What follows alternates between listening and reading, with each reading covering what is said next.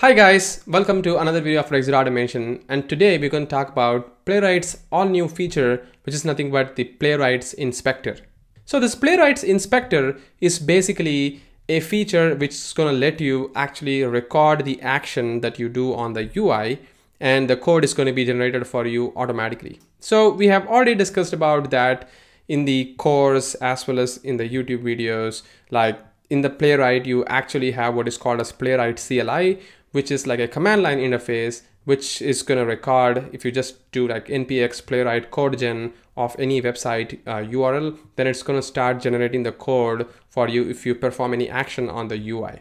That's exactly what this inspector is also going to do for you. But the only change here is actually you are going to do this action using an UI based tool instead of the CLI tool. And there is another good thing about this is because you can actually debug one by one line, like you have the full control while you try to debug the code, and you also can see what is going to actually perform on the UI operation while you actually perform that debug operation, pretty much like step over in Visual Studio as well as the F10 in the IntelliJ IDE and things of that nature. So that's exactly what it is. So that's what we will be doing in this particular Playwright's Inspector.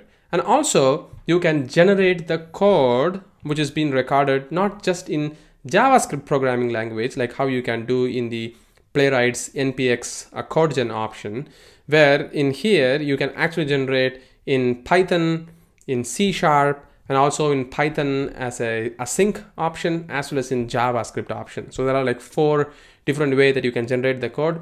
Java is not supported yet, Golang is not supported yet. I think it's coming soon as well, which is pretty cool. So these are the features that we are actually going to be discussing in this particular video, like how the Playwright's Inspector is going to change the life or make your lives much easier in terms of you writing the code in Playwright much simply. All right, so let's get started.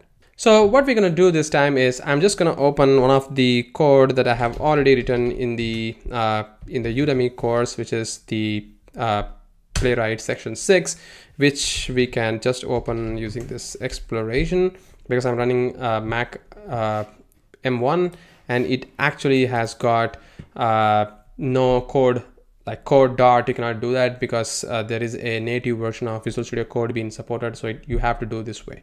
So this is the project which we actually discussed in the course as well. And the first thing which I have already did in this particular code is I have updated the Playwright from version 1.8.0 to version 1.9.1. So this is the new feature which actually has got the Playwright's Inspector option. And once you have this, you can then just do this npm of install. And once you do that, it is going to install the package for you, and then it's going to bring you up this this node underscore module within over here, as you can see. And once you have this, you can then start working with the inspector itself. And again, it's going to be very simple that you can assume. So what you need to do is, all you're going to do is, let me just clear this option. You just have to set the pw debug is equal to 1 and then a node of the data-driven test.js file. But before that, let me just navigate to the data folder and then the DDT folder.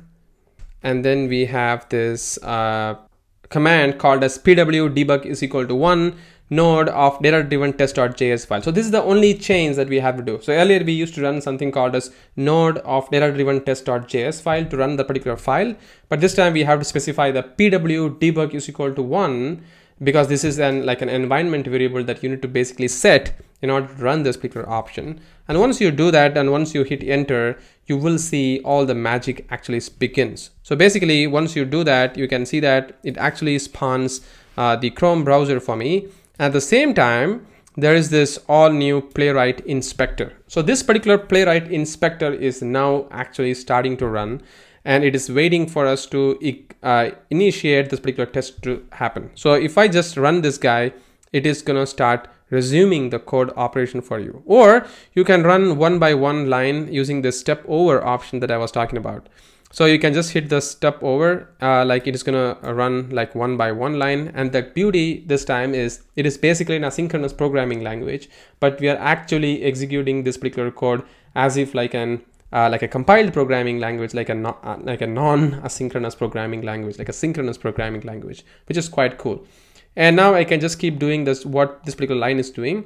And I have also added a new line here. As you can see, it's called await of page.pass. So you don't really have to like do a step over each and every time. So for example, if you want to hit the breakpoint at a certain point of time, you can also do something called a page.pass. So the code is going to be stopped on that particular place, which is quite cool as well. So this is like a debugger option, which is available on the Node programming language. That's exactly what it is, but they just call it as like a pass method. So you can do that as well. And once I just again step over, you can see that there is going to be like a red dot coming in, and it's going to telling us that this is the operation that I'm going to be performing on this particular control. But you also can note that before it actually do that, there is also a sequence of operation it is actually performing for us even before clicking that particular operation. For example, you can see that it is going to perform a click operation, but it is also doing wait for the selector resolved visibility, attempting to click the action, waiting for the element to be visible, enabled or stable, and then scrolling into the view if needed, done scrolling, checking the element does not receive pointer event, and performing click action. So before it performs a click action, it is actually performing these actionability operation for us. So if you remember, in Playwright, I already talked about this actionability. I've also written some article on that. It's also available in our course. So this exactly what's happening. So Playwright's actionability option is actually coming for this particular method or action before it actually is going to perform that operation on that particular UI, which is really, really cool. So we can actually see that this actionability command is being executed as a command in the console log that you are seeing in over here, which is quite good. And now if I just do a step over once again, you can see that it has clicked right now and it is waiting for it to be typed. And let me do a step over. You can see that it's typing the value for us like admin, and then it typed the value. And then if I do a step over once again, it's going to click that and it's waiting for the next operation there. And let me just resume the whole code, and you can see that everything is just going to happen pretty much like how it used to happen. The test is going to fail basically because there are so many data has been filled up, and you can see that a lot of people are using this particular site. So there is going to be like a bad data, and I'm not worried about that.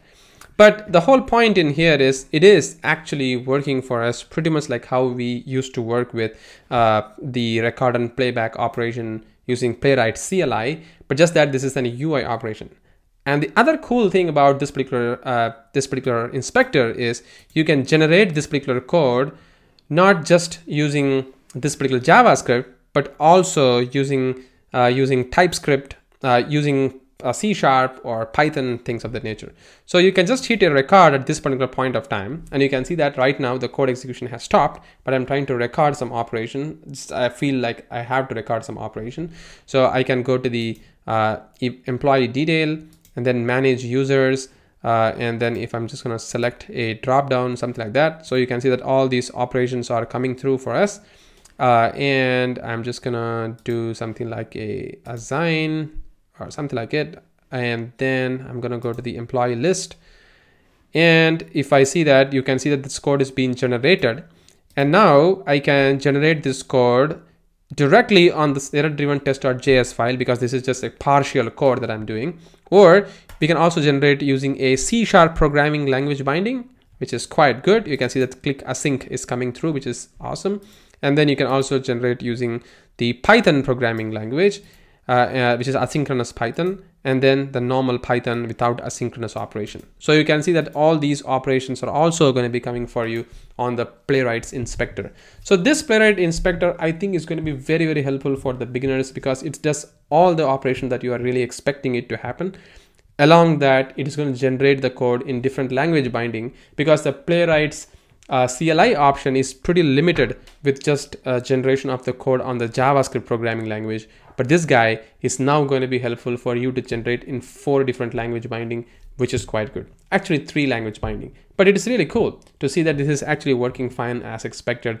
And I'm not surprised to see new programming language binding coming pretty soon to this platform, because the Playwright is really going very massive, and a lot of features are really added into that particular tool. So I am not going to be surprised if there is something new coming up pretty soon.